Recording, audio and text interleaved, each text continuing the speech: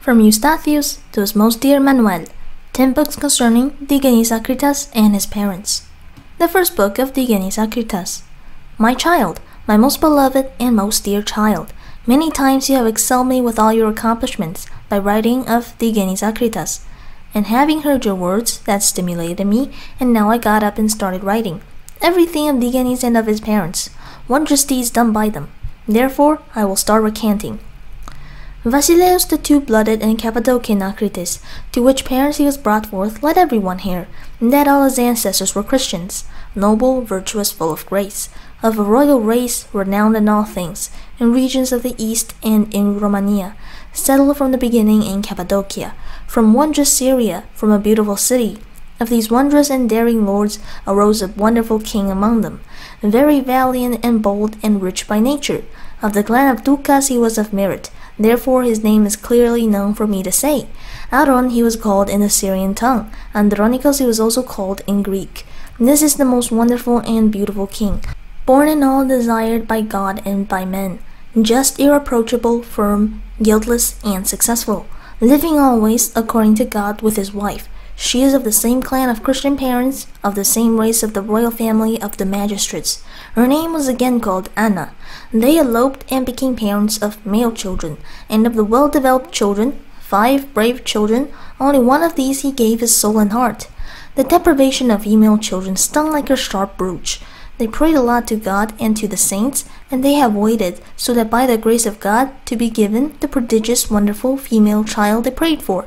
But the prayers were granted, and the mistress conceived in her womb that there in due time she will have a wonderful child. And the king was present. He invited a seer, that he might speak the truth and reveal here of the conception of the mistress and what daughter she will have. This seer, being wise and wonderful, cheerfully explained all truth to the king.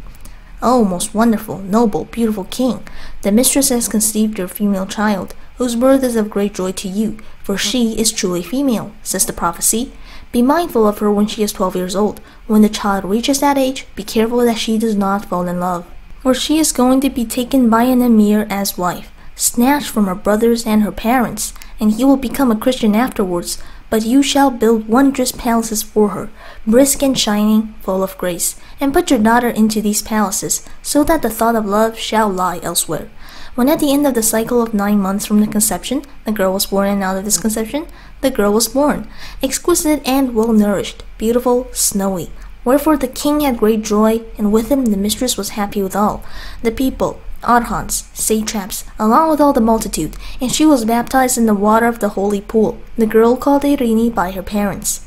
And she was raised as she ought to be every day by her and the archons' children's nannies, and shone like the sun in all splendors. When she was 7 years old, then the king had great concern about how to preserve his daughter, lest by someone's love in bed she falls in love, and then she dies from receiving love. In a place full of grace, fresh air, and beauty, where there were cool trees, cool fountains, where there is a place abundant in water and snow-cool fountains, where the nightingales sing, the swallows chant, the king commanded, and they built palaces. They built wonderful 3-storied huge palaces, and in the glorious palaces that he built, he took his daughter there with many tears to avoid her receiving love. 3 nannies were to be left with her, 12 archons' children, 50 maids. She was commanded to learn her letters through her nannies, lest she be scattered to all her thoughts. 30 Saracens, old guards, were given to keep watch round the doors, so that the arrow of love will surely not find ground, and pierce her heart and cast a desire. And in the greatness of those palaces, they have made a small steel-locked door, and the king locked it by himself, turned it and barred it by himself. In the middle of it all, he built a patio. The patio, I believe, if you spot it, you might wonder at it and amaze your mind. Around that pool he built, out of silver he crafted peacocks and partridges, and cranes and parrots and swans and turtle doves, and the water sprang from that machine. Every one of the birds sang his own song. In another place, the living birds were singing, and those mechanical and inanimate birds were competing with the animate and living. Together they sang and gave life to their songs, and through the fair melody hearts were refreshed. And there was as if 12 islands inside the pool, and in each island he planted each kind of tree, and each graceful tree had its place. They built her a bath in the middle of the patio, and you should admire the bathing machinery. They made in the bath a tub from brass, and outside the palace they built a furnace, and he made a large pipe of brass. From the furnace it went into the bath, and the heating was pumped from the pipes, and heat bubbled into the tub, for the king never wanted at any time to grant Eros courtship. There came the 12th year of the girl, which the seer prophesied for the girl, and she prevailed over the moon in every beauty. Like a wondrous cypress tree, she was of age. The movement was full of love, the spirit of love. It never seemed apparent to her to abhor it. She only thought about playing, smiling, and thus you know she was in an agitated state of mind. And from one place she was again found in another. Her face shone as bright as a snowy crystal, a little flushed, as if it was purple. Her eyes were jet black, as if they were secretly laughing. Desire drips from her every blink, full of sweetness of love's grace, and they were always surrendered to love. From the quick movements she had when playing, the desire that she had to be loved is revealed, and in her lied the poe of love, and every youth was shot by her in the depths of their hearts, for she had a wondrous figure and shone like the sun. And as love reached her from top to bottom, her spirit, mind, and sensations immediately turned soulless, numb. Her eyelids were wondrous, as if painted. She had a fair head, and the length of her hair, and her hairs were beyond her ears. She also had plump lips, painted red and ready for a kiss, and a fountain of grace flowed from them. Round and shapely was her face, and pearly-toothed, and she was a child of grace. Her neck was fair, as were all her limbs, and these were the beauties of the girl, and all the other possessions she had, who can count? Before she received the instruction on love's graces, around her she saw the bow of love, and afterwards much harm befell her. She saw the painting, and the girl wondered. Eros was painted as a child. Reddish, youthful, tender, he looked like an apple. He held a powerful bow, large-strained, and his arrow crept up on a youth. The youth stood with great solicitude. He had his breast bare, arrow in his heart, and she marveled at Eros, how he was a winged man, and said before her maids and her archon's children, "Who is this terrible, horrible, and great, powerful and mighty, and great from sight, and how he holds in his hands, how, bow and arrows, and pen and paper, and he wants to write, and he seizes the necks of the manly and women, and the fair maidens he holds like doves. He is very terrible and a tyrant, like an insolent, untamed, indolent, bloodthirsty lion, having great power over all men." And one of her maids answered grimly, "Him whom you behold, mistress, and your mind marvels at, of great power, of great terror, every one names him Eros the Heartbreaker. None has ever escaped the blazing bow, for they have become slaves thrice, the young and the old. And if he leaves, he will quickly fly with his wings and send fire and thunder into one's heart, shoot him in the heart and cast him into Hades. And if he be born kind, and he appears to him many times, he binds and enslaves him, makes him poor. He takes paper and writes the slave to be his, that he will always be a slave in bondage. And whoever falls into his hands, and wherever he gets to know him, he quickly loses his mind and lets go of his life." As she heard from the maid the words about Eros and laughed at him erotically, she spoke. "I do not fear the tyranny of Eros nor his power, even if he has the strength of a lion and is a flame-bearer." The sun set, and evening came, and the girl entered her chamber and went to sleep. That dreadful Eros advanced against her, casting the arrow at her and kindling a flame. It pierced her heart, consuming her in fire.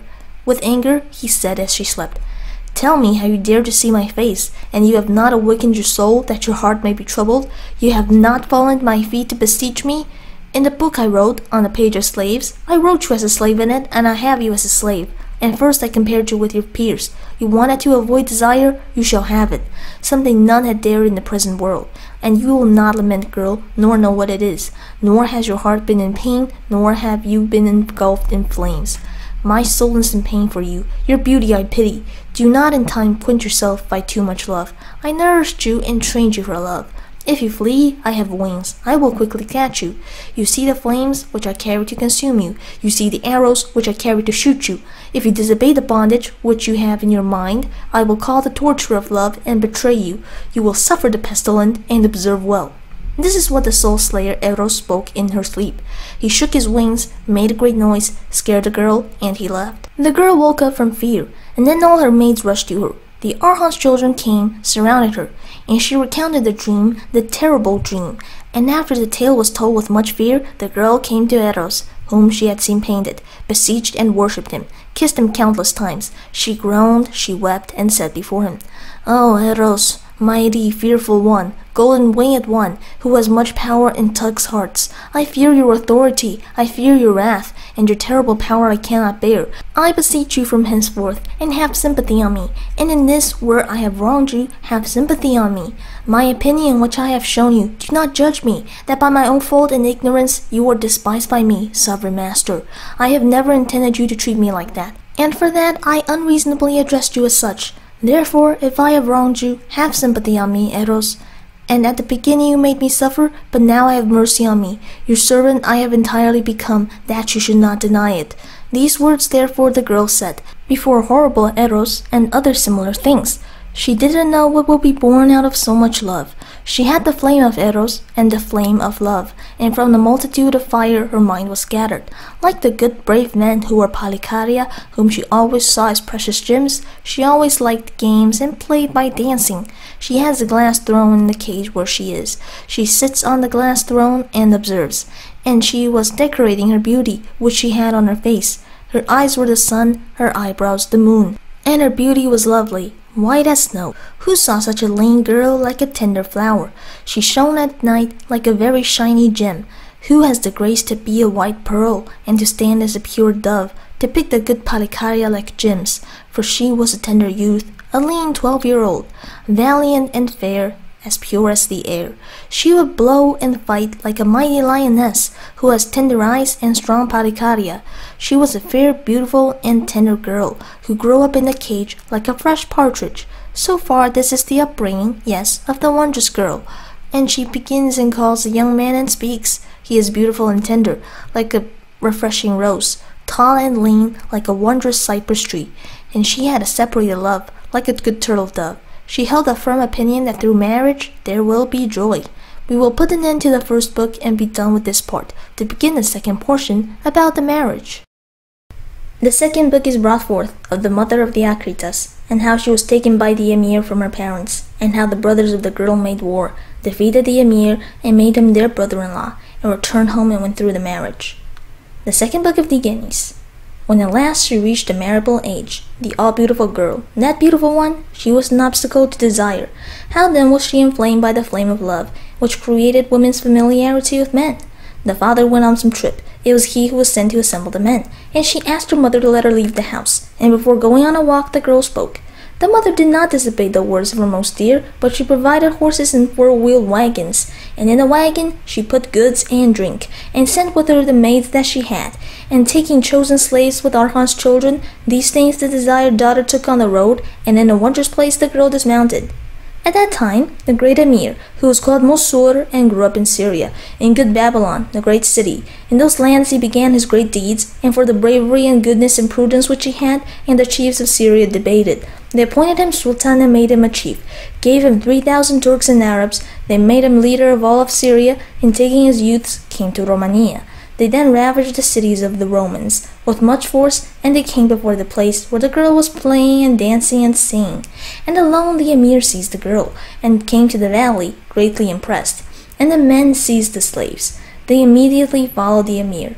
And the brothers, when they heard what happened to the beautiful girl, they came to their mother, brought her the tidings. And then the first of her sons, that is, Konstantinos, straightway mounted, put on his arms. His mother said to him, "My sweetest son, go forth unto the Emir to fight him, and don't let noises, blows, threats shock you.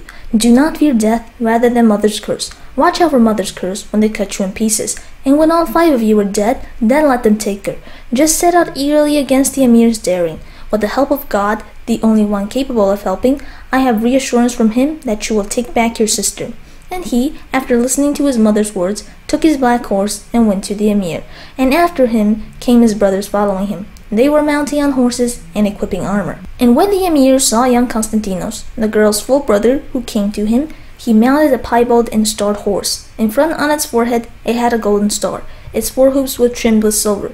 It was shod with silver nails. A green and rose eagle was behind him in the saddle, painted with solid gold. His arms glittered with sun rays, and the spear gleamed like Venetian gold, and everyone came out at once to watch the battle. The horse wasn't playing and amazed everyone.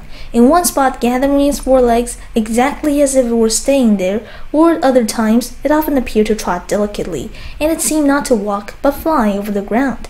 And he, the Emir, delightfully laughed. and straightway cried out, saying these words, "After many wars and trials, again I accept to take on this one." When his servant heard him, a Saracen, he said, "O Emir, do not mock him, do not scoff at him. I see him as a fine man and mighty in war. I fear lest the youngster, from his great daring, takes his sister and all our victories. But go fight him, and perhaps we can be victorious." Immediately they took their horses, came to the battlefield. They hissed like serpents, roared like lions, and like flying eagles the two clashed, and the spears exchanged thrusts. Both broke, and one could not throw the other off their horse, and the swords were drawn and blocked each other and fell.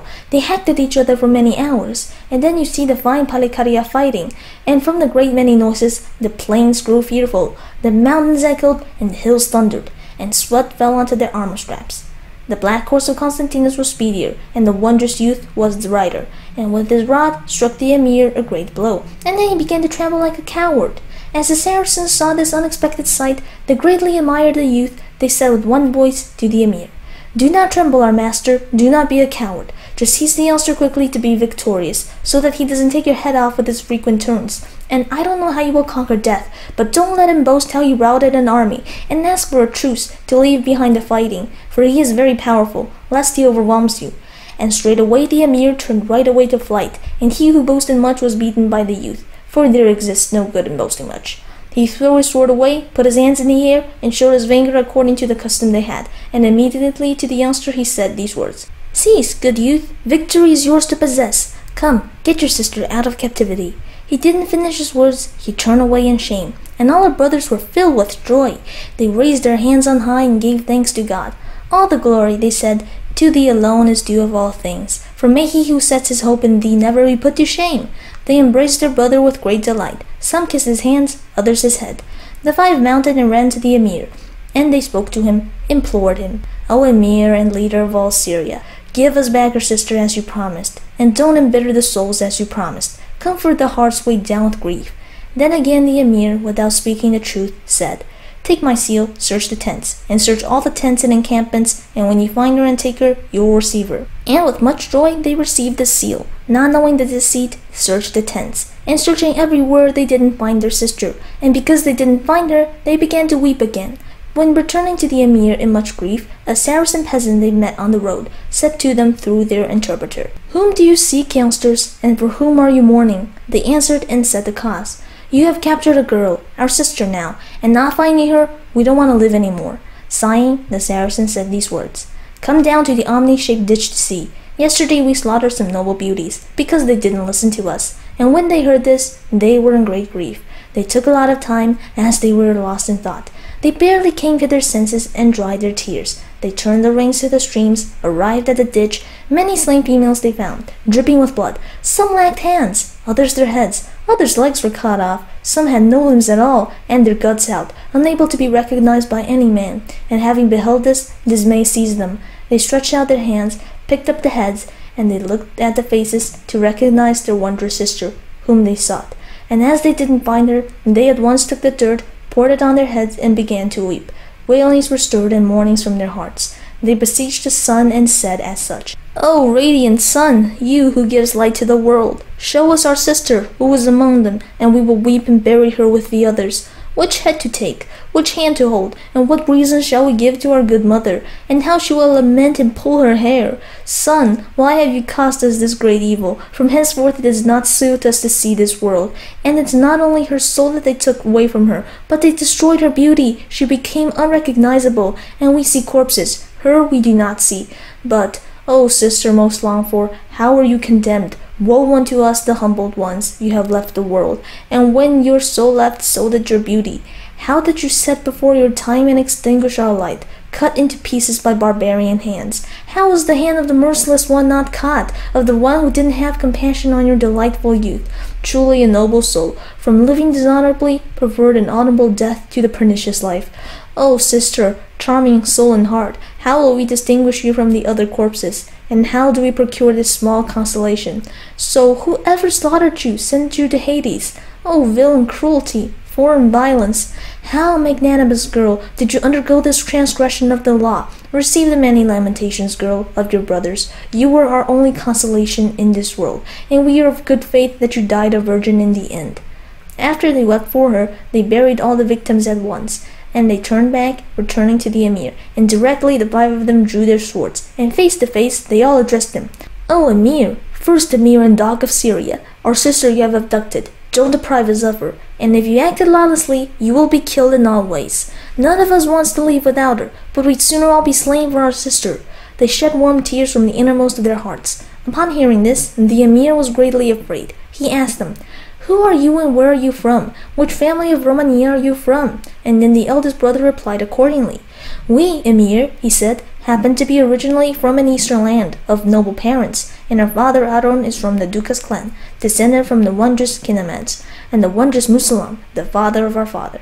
And our mother is of the Lord Magistrates. They were called Magistrani, of these rich people. We have 12 uncles and 6 cousins. Our father was exiled for some follies. He is going to the frontier lands to gather men. If these people encounter you, you will no longer see the world. None of us happen to be at the kidnappings, and if we happened to be present, this wouldn't have happened, and nor would our sister have been snatched by your hand, and you wouldn't have even approached our home.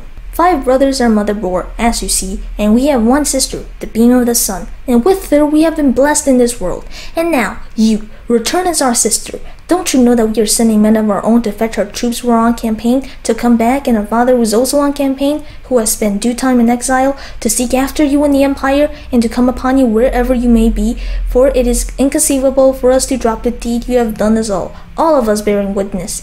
And then answered the Emir, "I, excellent youths, young and valiant, am son of Chrysoheppos and of Spathia. My father died, leaving me as a young son. I was sent by my mother to my Arabic uncles. They raised me with endless ambitions. Andros, my grandfather, Karois, my uncle, and seeing me fortunate in all my wars, made me govern over all of Syria, gave me 3,000 elite men.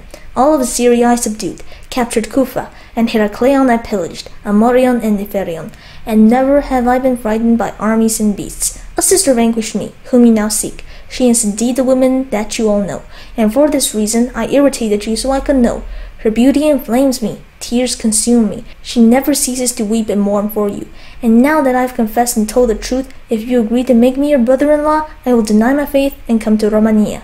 No one believe this truth. She has not given me a kiss, I swear by the glorious prophet. She only sighs for you day and night. Enter my tent, you will find her." There immediately, listening with joy, lifted the tent and entered it. And they found a delightful bed adorned with gold, set on the ground, and there lay the girl. They sprinkled the ground with many tears, from hearts gnawed with immense sorrow, when she saw her brothers who suddenly came in, and as if succumbing to the unmeasured sorrow, she rose again from the couch and came before them, and with amazement kissed them. The unexpected joy unhoped were also carried out with tears of sorrow and pain. As she embraced them with delight, they shed tears, lamenting greatly. The youths addressed these mourning words to the girl. "You live, captured sister, our soul and heart. We thought you dead and ripped by the sword. We supposed you were one of the dead, but you owe your life to your beauty, sister, for the infinite beauty soothes the sorrow and makes enemies spare the young and the beautiful." Then they assured the Emir by oath that they will take him as brother-in-law to come to Romania. They sounded the trumpets, turned straight back. Everyone was amazed, saying to one another, "Oh, wonders that we see, due to the power of love, how it delivers captives, stops armies, persuades one to deny faith, not fear death." And it was heard throughout the world that a fair girl with her lovely beauty routed the famous armies of Syria. And when they gave oaths to take him as brother-in-law, the Emir immediately gathered his armies, returned to Romania with the girl, and when they reached the territory of Romania, the Emir freed all his captives, gave each of them provisions sufficient on the way, and the brothers of the girl wrote to their mother about their sister's discovery, the Emir's desire, for which he denied his faith and parents and friends. "Our mother, have no grief. We found the groom fine and all, of great handsomeness. Prepare what is necessary for the wedding." And when the mother heard, she praised the Lord. "Glory, my Christ," she said, "to thy loving kindness. Glory to thy power, hope of the hopeless. All thy willing, nothing is impossible for thee, for thou hast made the enemy tame, and hast delivered my daughter from captivity. O daughter, most beloved, light of my eyes, when shall I see you alive, hear again your voice? Behold what is necessary for your marriage, that I am preparing in the best way, if your spouse is equal to you in beauty and possesses the mindset of noble Romans. I fear, my good child, that he may be loveless, and fierce as a heathen and chooses not to look after you." And the general's wife joyfully sang, Meanwhile the Emir, and with him the girl's brothers, gladly together took the troublesome road, and when they came near their own house, many people and kin came out to greet them, the general's wife with great glory. The infinite joy which occurred, what words could wholly describe, wholly imagine? The children embraced one mother with longing, and the mother also rejoiced with her children, like fulfilling the words of David, the co-rejoicing of mother and children. And seeing her son-in-law very beautiful in shape, she offered thanks to God with all her heart. Christ, my God, she said, light, whoever has faith in thee, shall never fail to achieve what they desire. And coming to the house which they had, and with the holy baptism in the holy baptismal pool administered to the groom, they celebrated the marriage, and so increased the universal joy, for the Emir rejoiced to have come upon his loved one, and there is no greater joy than passionate love, and the more inflamed the lover is by unsuccess, the more the lover will rejoice in having his beloved. And after the union, the girl conceived, and bore the noble Basileios Akritas, and the Emir's desire increased yet more, for he was inflamed by Eros who triumphs over all. End of the second book of Digenes Akritas.